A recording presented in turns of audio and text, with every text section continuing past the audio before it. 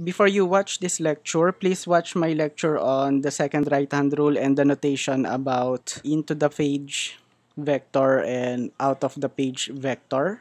The link is in the description box below. Let's now discuss the magnetic field inside a toroid. Recall that a solenoid is a coil of wire. So what you're seeing right now is a solenoid. Solenoid is a coil of wire that generates magnetic field when current passes through it. Based on our previous lecture, the magnetic field outside the solenoid but near the solenoid is theoretically zero, but the magnetic field inside is equal to mu naught n times I, where n is the number of turns of this solenoid per unit length. Imagine if this solenoid is bent, so this end and this end, you try to bend them towards each other, and this end, try to bend this solenoid in such a way it forms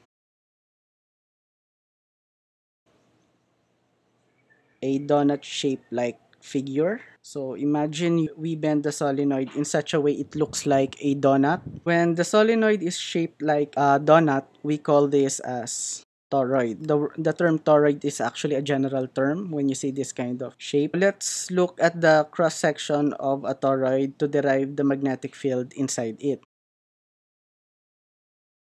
Here's the cross-section of the toroid. We already established that the magnetic field outside the coils are nearly zero, so we won't bother calculating the magnetic field outside this toroid but near the toroid. And let's use Ampere's law to derive the magnetic field inside the toroid. If we use the second right-hand rule, the magnetic field inside this toroid must flow in this manner.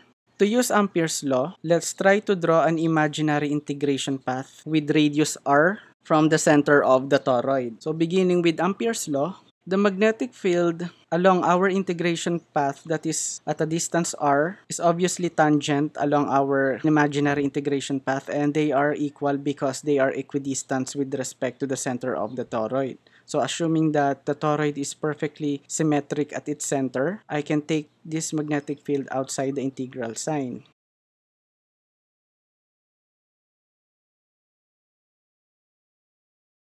And the enclosed current, we just need to count this excess here, this into the page current, and that's the number of enclosed current. If our solenoid consists of n turns, so I'll just literally need to multiply the current with n, capital N, the number of terms, with I. Now, to get rid of this dot product symbol, I'll just need to compute its magnitude in terms of cosine, so I'll end up with b integral of dl cosine theta equals mu naught ni. Similar to our reasoning with solenoid, notice that along our integration path, no matter what point we choose, the magnetic field is always tangent to our integration path. Therefore, they are parallel with each other, and therefore the angle between them is 0. So essentially, this is cosine 0 and cosine 0 equals 1. So I'll just need to write b integral of dl equals mu naught ni. Now this integral here, integral of dl, is just the length of our integration path, and based on simple geometry, this is just 2 pi r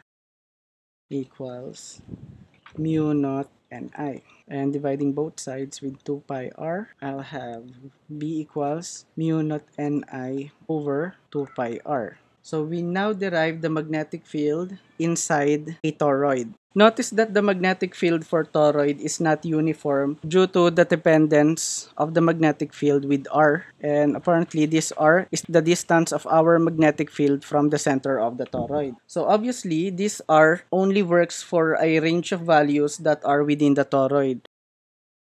Don't forget to like this video, subscribe to my YouTube channel, and hit the notification bell button for awesome updates. Thank you for watching!